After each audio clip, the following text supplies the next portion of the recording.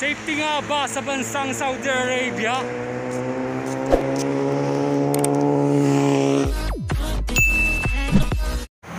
You guys, who this is? Kuya mo Elmo once again dito sa bansang Saudi Arabia. Gaano nga ba kadelikado ang Saudi Arabia lalo na't gabi? Lalo na't gabi sa mga Pilipinong kagaya ko na maglalakad dito sa kahabaan ng Prince Sultan Road alas 11:20 ng gabi. Susubukan na natin kung gaano nga ba kadelikado dito sa bansang Saudi Arabia, lalo't lalo na nga kung gabi. Eto, pakikita ko sa inyo yung dinadaanan ko. Safety naman, walang mga tambay-tambay pero sabi ng iba is sabi ng iba is mag-iingat dun sa mga itim, sa mga itim na Saudi na mga, kung tawagin dito is bado. Takbo. Meron din mga masasamang loob dito, pero mangilan-ngilan.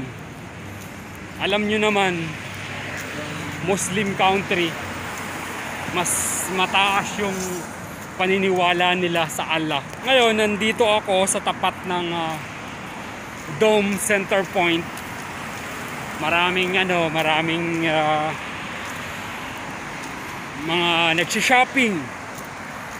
Ako ay pupunta doon sa may Space Mall, Chinatown, kasi nandun yung Manuel Supermarket.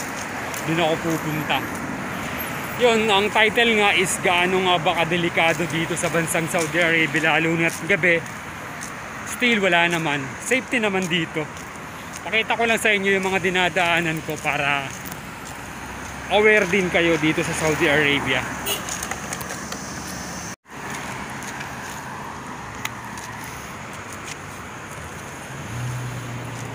Center Point Dome.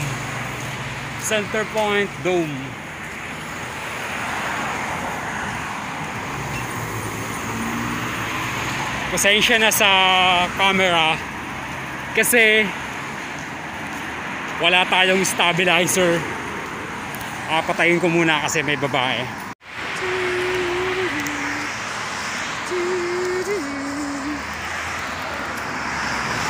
Ayun, pinatay ko muna kasi may babaeng madadaanan, baka magalit Saudi.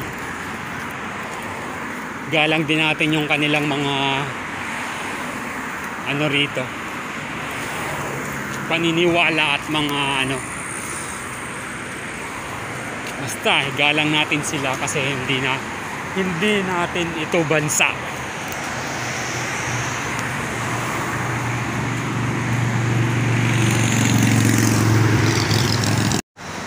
You guys, what's up? Ilang minuto na akong naglalakad and wala lang pumapansin sa akin dito. Okay lang maglakad sa gabi, okay lang sa Saudi Arabia. Hindi po delikado sa Saudi Arabia. Meron lang mga part na delikado talaga. Maglalakad ako dito, madilim, maraming puno, madilim. Minsan lang may makakasalubong. And ang inaantay ko yung talagang yung kwento-kwento sa akin nung nasa Pilipinas pa ako is mayroong pang maglalakad ka sa mga ganitong kalsada ng Saudi Arabia is may mayroong sayong hihinto na kotse na gusto kang pasakayin, gusto kong magpa-massage, alokin ka ng massage. Meron mga ganun, pero hindi naman masyadong madami, mangilan-ngilan lang kasi kasalanan din ng mga Pilipino yun. Alam nyo na kung bakit may mga bakla na pumupunta dito. I'm sorry to say that. Yan ang napapansin ko dito sa Saudi Arabia.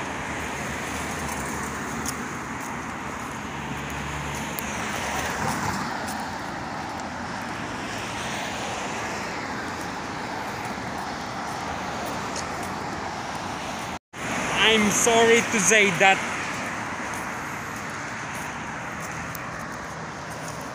kasalanan din ng mga iba nating kapwa Pilipino, kaya may makita lang na Pilipino rito naglalakad is hihintuan ka na ng isang kotse, aalokin na gustong magpamassage, gusto daw niya magpamassage, ganon. Pero alam mo na ang ibig sabihin nun, kasi nga yung mga ibang Pilipino dito ganon ang gawain.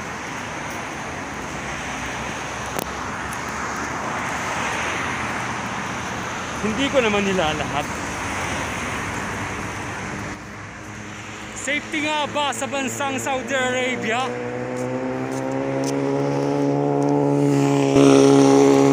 Wow!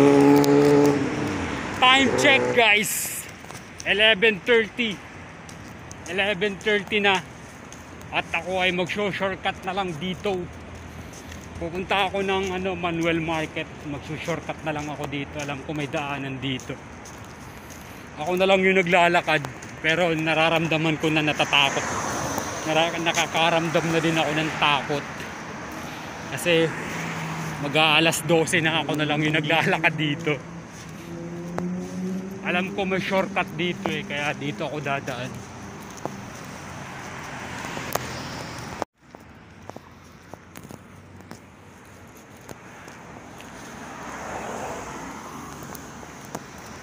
Nakakatakot. Ako na lang mag-isa naglalakad. Sana tama itong aking pinupuntahan.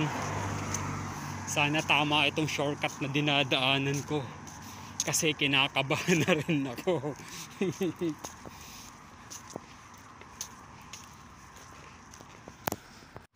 Kinakabahan na rin ako kasi ako na lang yung naglalakad dito.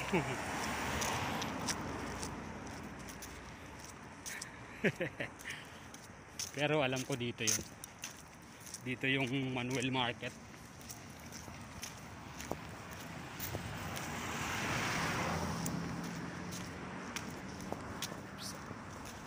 Mali pa yata yung shortcut ko.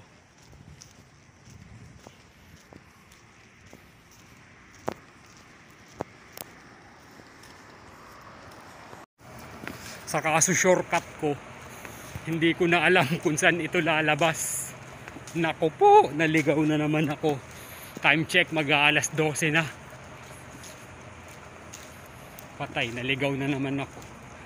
Alas 12 naman na. Nakakatakot dito. Ayip talaga. Shortcut ng shortcut, hindi alam ang daanan. Ganito po, pag ganito po ang hating gabi dito sa Saudi. Wala nang mga tao. Nakakatakot din. Kinakabahan ako. Doon ako galing kanina.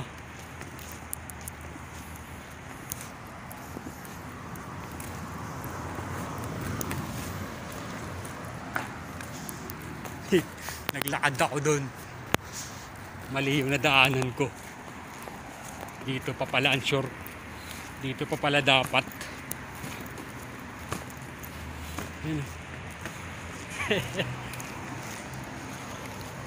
Hindi naman nakakatakot din talaga totally dito sa Saudi Arabia. Ilang minuto na rin akong naglalakad at akala ko na yun na yung aking pupuntahan. Dito pa pala sa kabilang building. Hating gabi, bukas ang park. Ayan o, bukas ang park dyan sa kabila. Ang daming mga tao, ang daming mga Arabo, mga kabataan. Ganito dito sa Saudi. Sa gabi sila, parang nightlife yung ano nila dito. Dito sila sa gabi sila naglalabasan. Sa gabi na mamasyal sa gabi. Kasi naman talagang napakainit dito.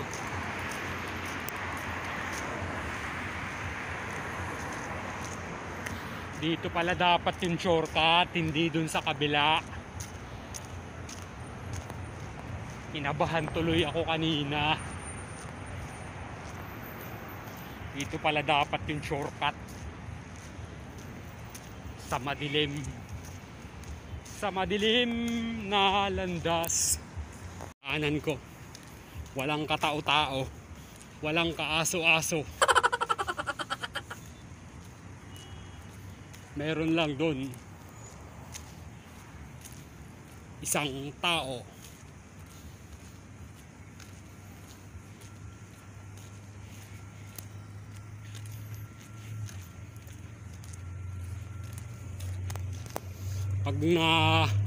Pag nasa lubong ako ng pulis dito, malamang hihintuan ako. Hindi naman ako natatakot kasi meron akong ikamang dala. Legal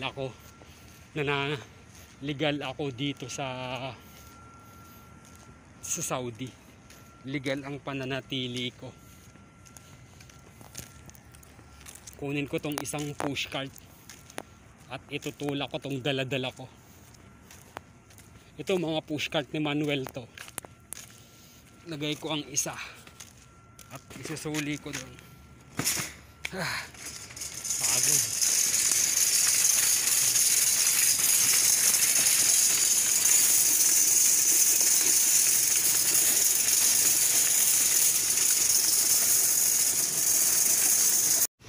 You guys, andito na ako sa harap ng Manuel Market. Andun yung Manuel Supermarket, nasa bandang likodan ako. At nakarating na rin ako ng safe. Ang haba nung nilakad ko kasi naligaw ako dun sa isang shortcut. Pala dito pala yung dapat. Sige, hanggang dito na lang siguro yung YouTube video ko. Kuya mo Elmo Vlogs, please paki-subscribe. Maraming salamat. Ingat po tayo lagi kung nasan man tayo naroon. Bye bye, masalam.